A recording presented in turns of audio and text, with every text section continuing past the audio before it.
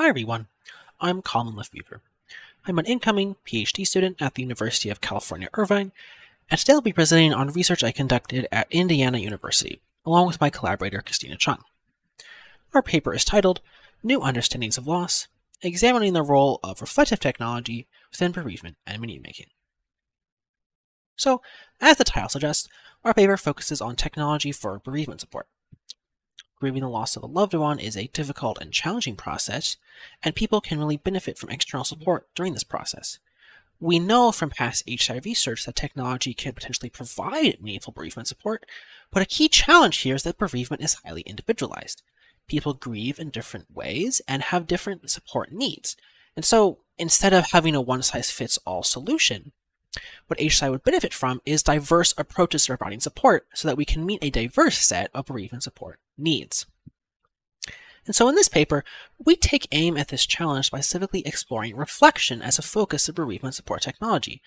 We see reflection as a promising and underexplored focus because A, we know from past HCI research that reflection can provide meaningful health support, and B, past death studies research has emphasized the importance of reflection when grieving the loss of a loved one. And so our motivation is to build on this theoretical link between these two sets of works, and to specifically expand HCI's ability to provide bereavement support by examining the role of reflective technology. But a key challenge in building on our motivation is that there is little past work specifically focused on reflective technology and bereavement support, which of course, by extension, means there are no established design directions for us to pursue. So instead, we turn to psychology and death studies literature for an empirically validated design direction to explore. What we landed upon was meaning-making, defined as follows: finding new meanings within a loss which rebut nihilistic perspectives on bereavement. Meaning-making is an outcome of reflection in constructivist grief therapies, and within these therapies, clients engage in emotionally challenging reflection on bereavement experiences, and in so doing are able to find these new meanings and rebut these nihilistic perspectives. Very importantly, the benefits of meaning-making are empirically supported. It has been linked to positive emotional well-being, as well as improved treatment outcomes from constructivist grief therapies. And so, because of this empirical support, we feel that meaning-making is an appropriate focus to explore the particular role of reflection in bereavement support technology. In short, we had to start somewhere, and past work suggests that meaning-making would be an appropriate and beneficial spot for us to start. And so, our motivation and this design direction of meaning-making led us to the following research question. How can reflective technology build on constructivist grief theory and practice to support bereavement meaning-making? We investigated this research question by conducting a qualitative diary and interview study with 11 bereaved individuals. Our participants engaged in an orientation interview, 6 diaries, and a follow-up interview. And these activities focused on studying their meaning-making experiences while playing the digital game GRIS, something I'll give you more info on in just a moment. Importantly, the eligibility criteria and various ethical considerations during participation were developed in collaboration with an expert death studies researcher. Though the full exhaustive details are in the paper, the overall goal of these was to provide a sensitive, comfortable environment for participants to explore their bereavement experiences. So like I said, we use the digital game GRIS to answer our research question. But what is GRIS? Well, it's an indie platform adventure game by Nomada Studio that tells the story of GRIS, a young woman who has lost a loved one and is embarking upon a bereavement journey. This journey takes the form of an abstract narrative, which is loosely modeled on the Kubler-Ross model of bereavement, which you might know more colloquially as the 5 stages of grief. Nomada Studio's goal when designing and developing GRIS was as follows: to provide an interactive experience focused on loss that players can interpret, relate to, and find meaning within. And to give you a sense of what participants experienced while playing the game, we have prepared this 30-second clip of gameplay courtesy of the PlayStation YouTube channel.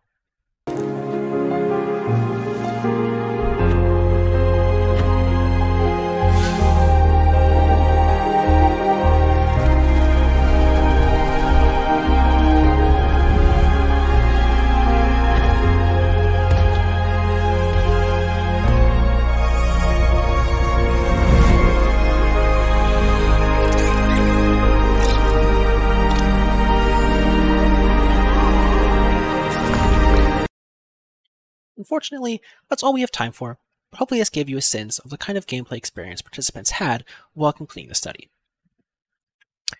So, now that we understand what GRIS is, why did we select it to answer our research question? Well, for two reasons. First, broadly, digital games such as GRIS meet the requirements of meaning-making. We know from constructivist grief literature that meaning-making requires emotionally challenging reflection on bereavement experiences. And the digital games meet all three of these criteria. They can engage with reflection, emotional challenge, and bereavement experiences. Secondly, and more specifically, GRIS itself aligns with the overall goals of meaning-making. It emphasizes reflecting on a bereavement narrative, as well as finding individualized meaning within that narrative. GRIS was not necessarily designed as a therapeutic tool, but it does nonetheless align with constructivist grief literature. And so, though GRIS isn't the only artifact we could have used to answer a research question, it is an appropriate artifact, and for that reason, it was the one we used. So having gone through our background and our methods, what did we find? Well, we had two key findings. The first was that many participants reflected on their bereavement experiences. Of the 11 participants we recruited and who finished the study, 8 reported reflection. One of those, their reflection took the form of revisiting prior experiences. For 3 of those, their reflection took the form of rediscovering prior insights on their bereavement experiences. And for 4 participants, their reflection took the form of discovering new insights on their bereavement experiences. To give an example of what reflection looked like, here's a quote from participant 10. Quote, "She lost her voice and it resonated with me. During my grief, I was crying so badly, like I was dry heaving and I lost my voice." End quote. So here, participant 10 describes how the parallel between her losing her voice during her grief and the in-game character losing their voice during their grief led to a connection that then led them to reflect on their bereavement experiences. The second key finding was that of the participants who reflected, the majority also achieved what in constructivist grief literature would be described as meaning-making. For the 3 participants who rediscovered prior insights as they reflected, that meaning-making was partial, and for the 4 who discovered new insights on their bereavement experiences, that meaning-making was full. And to give you a sense of what meaning-making looked like and to differentiate it from reflection, here's a quote from participant 11. Quote, "You had to switch from the one gravity to another gravity, kind of like back and forth. I felt like I did that same kind of thing when it comes to my grieving process." End quote. So here participant 11 describes how a parallel between their grieving process and the game's mechanics led to them reflecting on their grieving process. And importantly, that reflection led to a new understanding.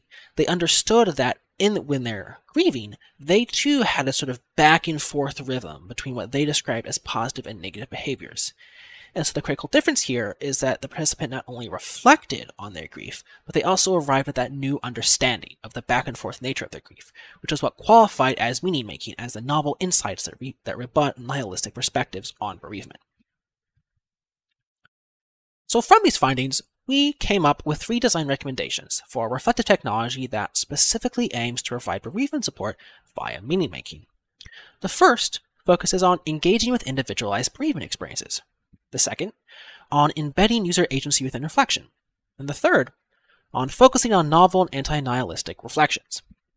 For the sake of time, in this remainder of this talk, we're going to focus on the first, but I invite you to read more up on the second and third in the full paper. So one key takeaway from our findings that led to design recommendation 1 was how participants connected to the abstract narrative of GRIS. The 8 participants who reflected did so by connecting with and relating to GRIS's abstract narrative, and so doing interpreting it and pulling out details they interpreted as relevant to their own experiences. As an example, here's a quote from participant 5. Quote, "There was a lot of depression realizing now he's gone. It was very isolating and lonely and sad. And I really felt that kind of being lost in the blue water level." Unquote. So here, participant 5 describes reflecting on their experiences with grief-related depression by first, A, interpreting the somber blue water level as being related to depression, and then B, comparing that depression interpretation to their own experiences with depression. It was very much them connecting and interpreting the abstract narrative to their own experiences that led to their reflection, as was the case for the other 7 participants who also reflect on their bereavement experiences while playing. In contrast, though, the 3 participants who did not reflect reported that the abstract narrative was actually a barrier to reflection rather than something that helped them reflect, something they could interpret. Take, for example, the case of participant 1. They said, quote, "I guess the story felt really abstract. I'm more of a person who appreciates words and details as part of it." And so here, participant 1 is describing the burden of interpretation that comes with the abstract narrative as just that, a burden. They didn't want to have to interpret the narrative to fit their own bereavement experiences. Instead, they wanted more specific details they could latch on to, connect with, reflect on, and then potentially find new meaning in. And so this leads us to our core design recommendation 1, which is balancing abstractness and specificity. As we just saw with the 8 and 3 participants, representing bereavement in terms that users can relate to is an important aspect of supporting meaning-making. To reflect and engage in meaning-making, users need to feel spoken to by that technology's representation of bereavement.